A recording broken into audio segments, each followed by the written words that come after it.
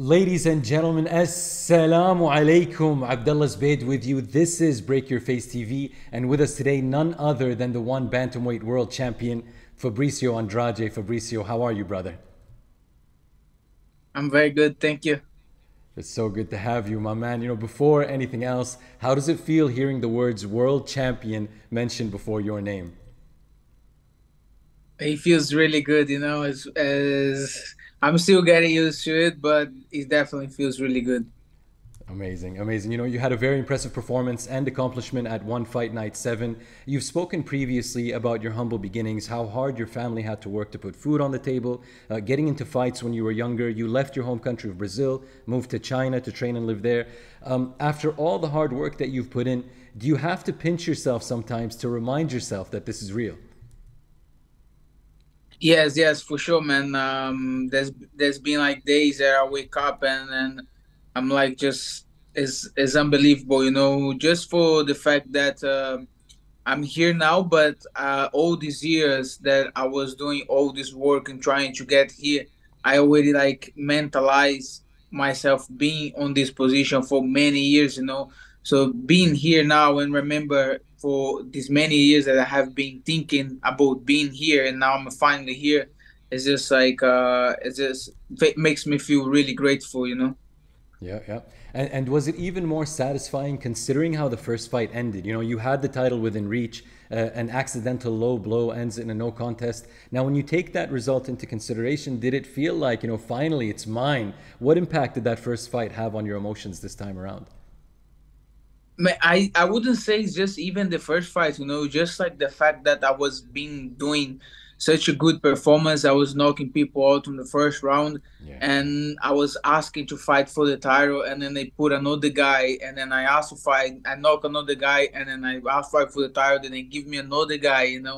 So that Yeah. was just like a long time expecting to fight for the title, and then I get the chance to fight for the title and then I'm finally like, oh, I'm almost champion, and then that happened, and I'm like, have to start all again, start the fight camp again, everything to fight for the same title, even though like people call me champion and everything. You are not the champion because you don't have the belt. So Mm-hmm. then when finally like I got the belt after a very hard fight, after a war with Lineker, it was just was unbelievable. I was all like with a lot of like my legs was hurt, my face was a bit swollen, my hand was broken, but I was Yeah. just like I was happy, nothing else matter. I was just happy I was able to finish the job and to put a end in one of my biggest goals in life. Mm-hmm. And you took extra precautions this time around. You handed him a steel cup at the face-off. So you're not a nice memory to have going into the second fight. Do you feel that got into his head a little? A little bit, but he's a very nice guy. Like he Yeah. always come talk to me and very respectful.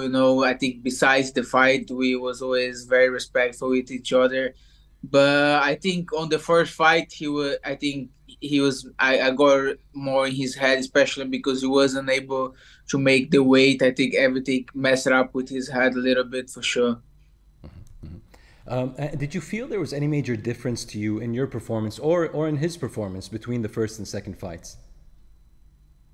I would say his strategy was totally different, from the first fight to the second fight, and he seemed to be a bit faster.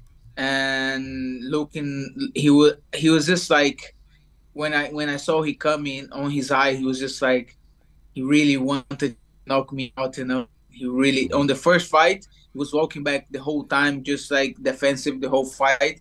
On this fight, he wanted to knock me out, and I saw that very early on the fight because he started to push me back very early on the fight.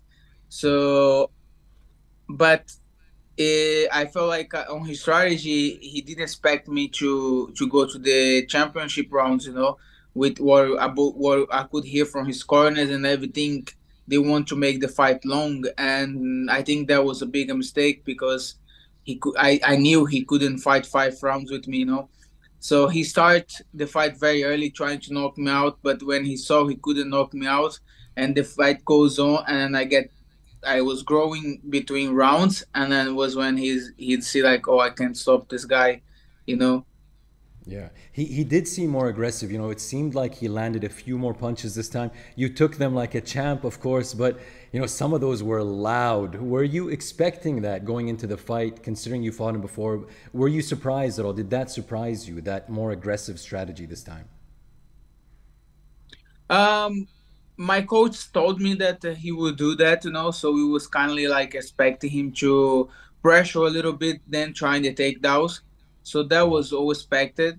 But I was honestly, I was more surprised with how much damage he was able to take, you know. Even like on the end of the first round, I landed like maybe like 10 straight shots straight to his face. He didn't like block any of those, you know, and he wouldn't foul, he wouldn't go down, you know. He was just like he was taking it all. So I think if there was something that really impressed me on him coming for this fight was just like his determination to knock me out, you know, because even though he was trying to knock me out, I was landing on him and I was landing some very clean shots, you know, and he was still keep coming. He come for 4 rounds and then he give up, you know. So he's the amount of damage that he was able to take definitely impressed me a lot.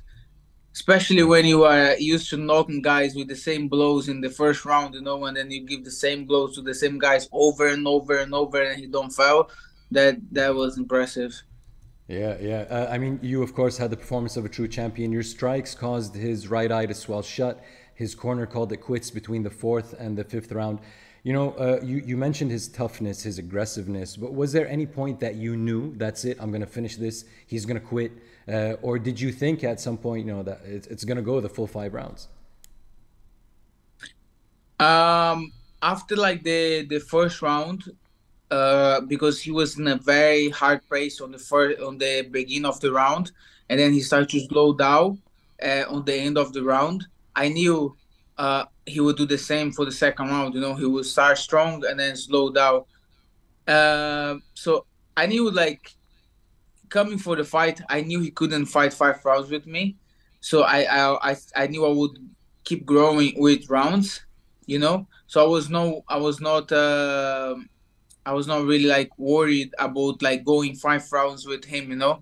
But actually, like, was funny because going for the fifth round, I thought actually was the fourth round, you know. So in my head, I had 2 more rounds with him, you know.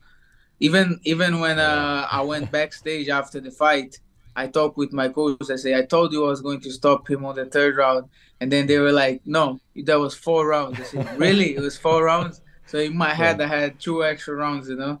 Yeah, yeah. I guess when you're in the moment. Now, the first time you fought Lineker, you were in a cage. The second time in a ring. Do you have a preference for one or the other? Does it make any difference at all to you?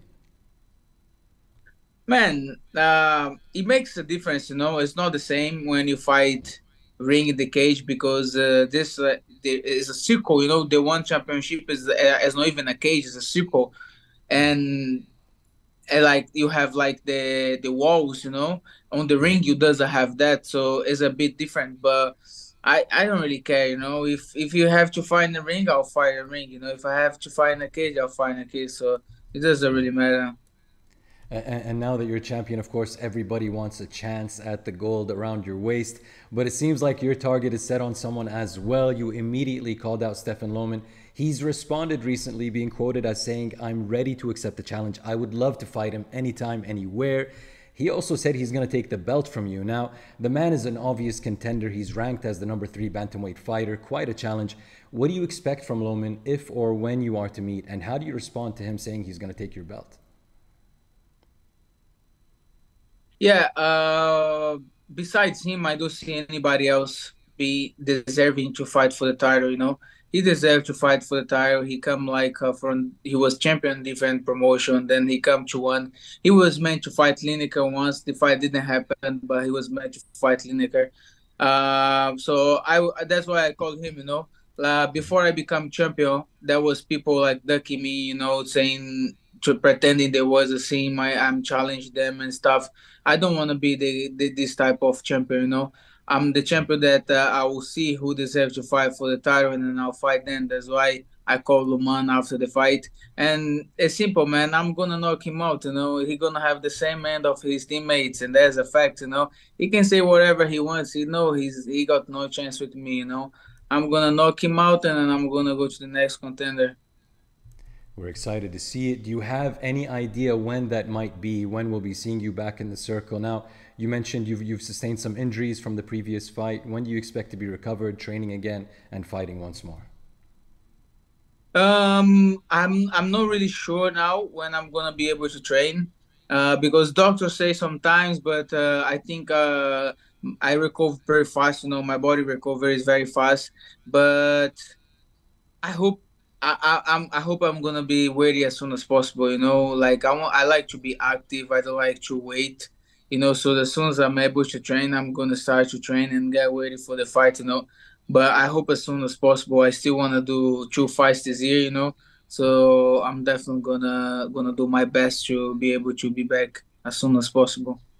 And we hope so as well. Wishing you a speedy recovery. Fabricio Andrade, ladies and gentlemen, once again, the one Bantamweight world champion. Such an honor to speak with you, sir. We look forward to your next title fight, and thank you so much for your time.